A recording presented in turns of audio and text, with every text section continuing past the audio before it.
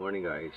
In today's video, I'm going to feature a little bit of an instructional on how to fiber a cracked front motorcycle fender. For those of you who are new watching this video, please subscribe to my YouTube channel and press that notification bell for you to get notified of my latest video. Hindi nyo na kailangan bumili ng bagong fender. Actually, kung crack lang yan, kayang-kaya nyong kayo na mismong aayos ng front fender or whichever side ng mga fairings, mga tapalodo using this simple step. Ito na po. There you go. Ganito. Okay.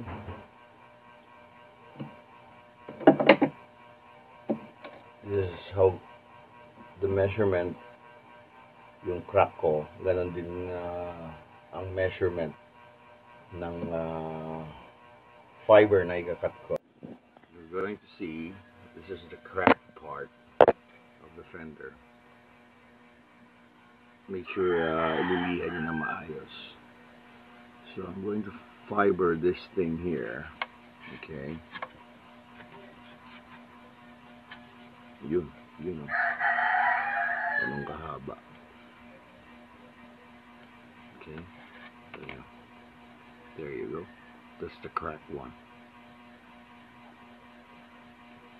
That's lihan nyo na maigi. Actually, if a fiber ko pa tong part na to dito. So, I'll cut another one that fits the same. Okay. Bulat. Okay.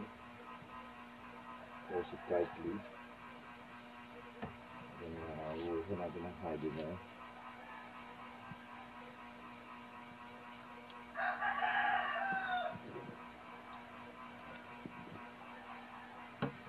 Then, mix it.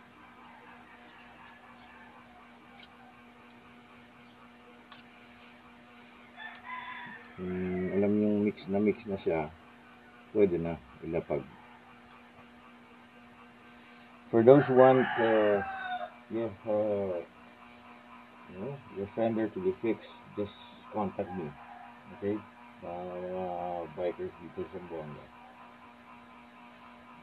May mga crack yung mga fairings nyo, yung mga fender, contact mo si Basti. I'll do it for you. With a price, of course.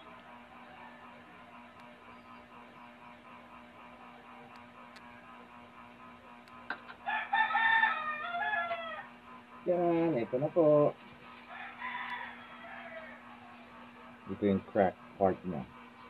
Okay? So, alright.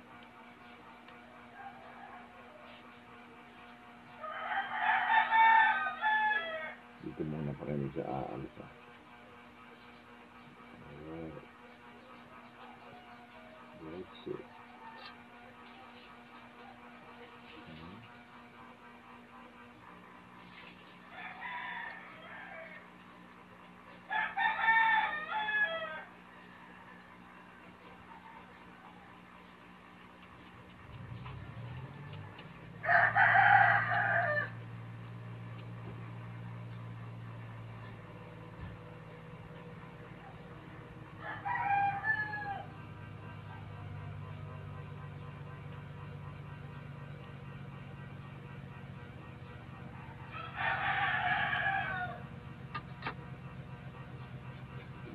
Dahil hindi pantay yung space niya, dapat pinindot ko yan. Okay.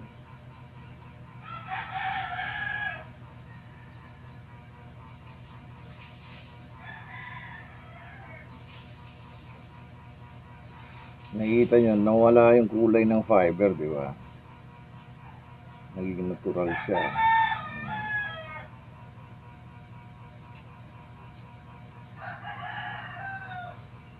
You know, it's like magic, boy.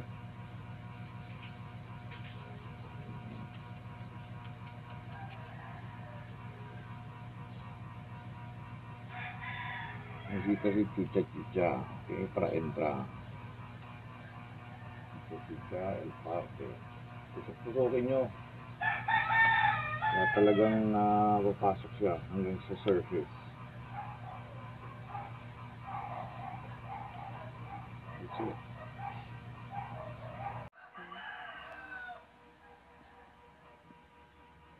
Be sure ita-tape nyo yung kabilang side, yung side na hindi i-fiber, okay, para hindi tatagos yung fiber dito. Dagdag kulangot.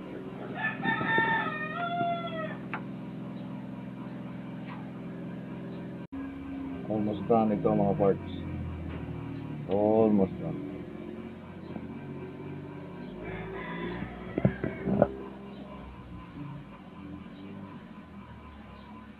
We'll go for the finishing touches, then we'll let it dry na. Okay. Ayos ba? Ha? Ayos ba?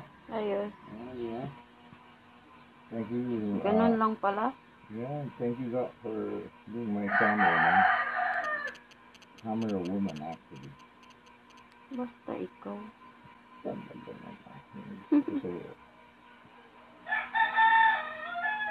For those who want a fiber, want to fix your crack thing on a motorcycle, give it to me, baby.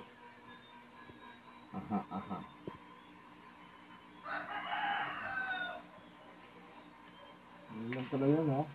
Yeah.